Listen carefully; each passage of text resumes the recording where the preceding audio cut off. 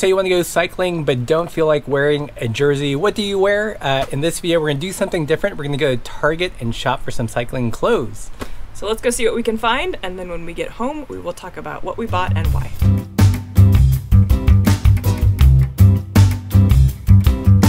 So is it pronounced Target or Target? Depends on whether you're French or not.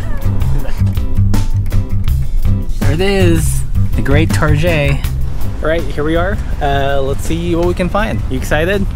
Am I excited about walking around Target with a camera? Absolutely. As a note, totally not sponsored by Target.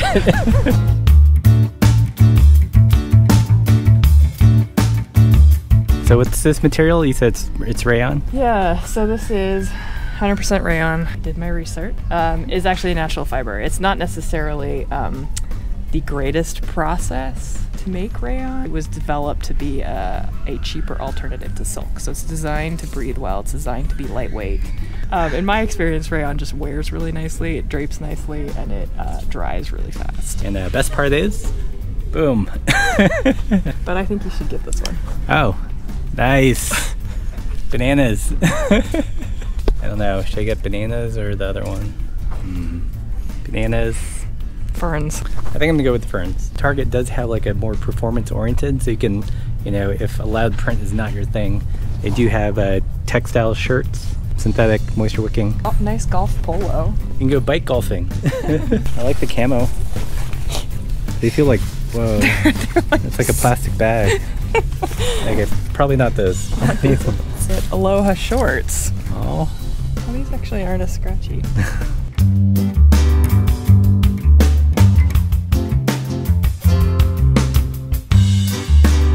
We have found the sheep version. Yeah, it's gravel casual, man.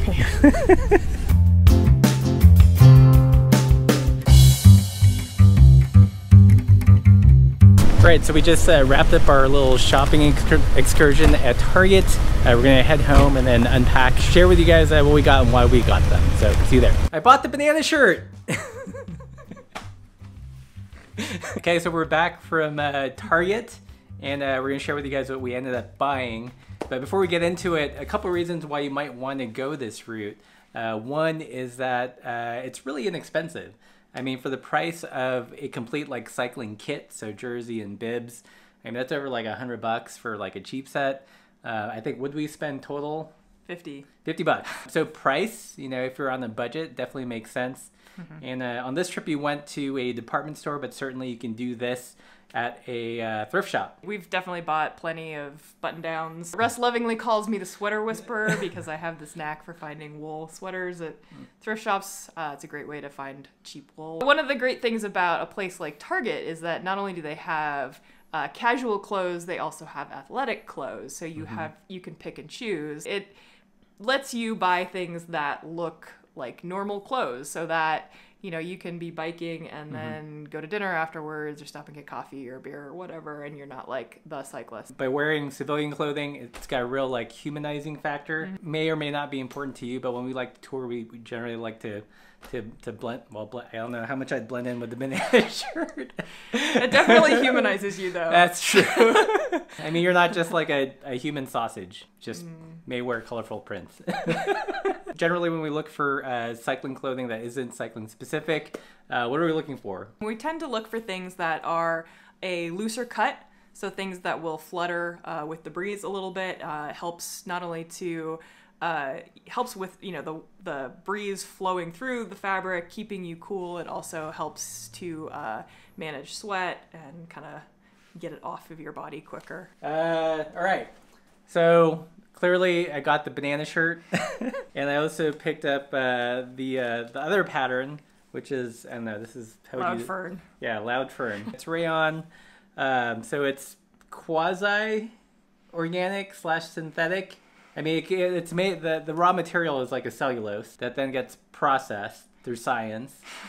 It's technically not considered a synthetic because it is made from plant fibers, but I would still consider it a synthetic because it's not like cotton. You don't just like weave it, you know, as it is.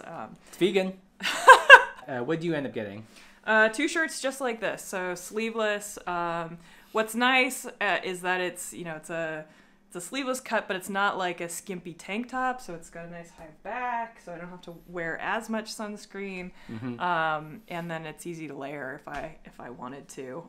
So in a couple of colors, and it's long and it's loose, which makes it easy to wear with a number of things. And that's what's kind of cool. I mean, we went the direction of getting these rayon shirts, but you can also buy, you know, anything that's a poly fabric or a poly blend fabric. It wicks away pretty well, and it's still going to flutter, and it's going to help you deal with heat and sweat and all that jazz. So if you're just getting into cycling and don't want to go the jersey route, you guys have options.